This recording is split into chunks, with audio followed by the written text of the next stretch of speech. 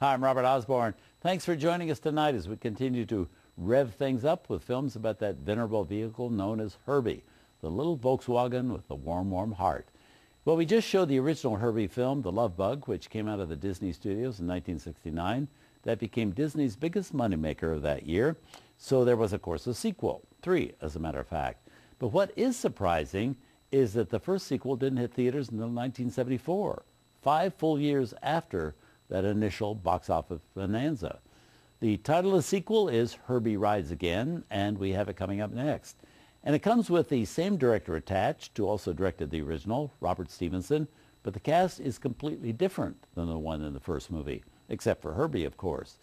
In the first film, Herbie lived with race car driver Jim Douglas and his buddy Tennessee Steinmetz, played by Dean Jones and Buddy Hackett. Well, this time around, Jim and Tennessee are out of the country, and Herbie has been left in the care of Tennessee's elderly aunt, played by no less than the woman fondly known as the First Lady of the American Theater, Helen Hayes. Now, originally, the lead was going to be Walter Brennan, playing Grandpa Steinmetz, but Brennan died just before filming began. So the story was tweaked a bit, and Grandpa Steinmetz became Auntie Steinmetz, with Helen Hayes successfully wooed to play the part. In the story, dear Auntie starts being threatened by an evil land developer who wants to build a shopping mall right over the historic firehouse where she lives. Well, Herbie's grease pan starts boiling and his motor whirling when a loved one is being threatened, so very soon it's Herbie to the rescue. Here with the cast, it also includes Ken Berry, Stefanie Powers, and Keenan Wynn. Terrific people. From 1974, Herbie Rides Again.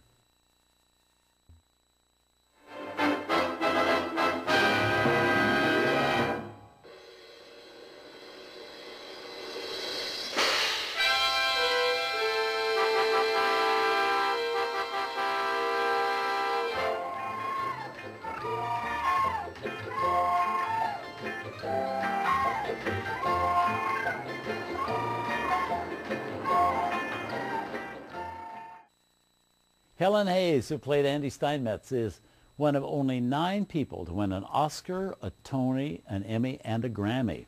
Those others being Richard Rodgers, John Gielgud, Audrey Hepburn, Marvin Hamlish, Jonathan Tunick, Mel Brooks, Rita Moreno, and Mike Nichols.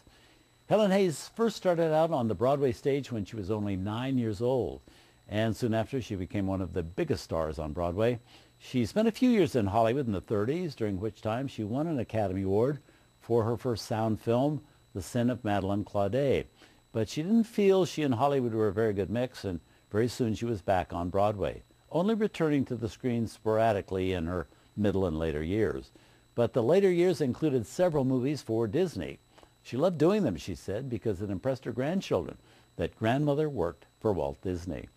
Incidentally, her son James MacArthur was a Disney star in the 60s, most notably appearing in Disney's 1960s version of Swiss Family Robinson. Up next, Herbie reunites with his original co-star Dean Jones in the third film about the venerable Volkswagen.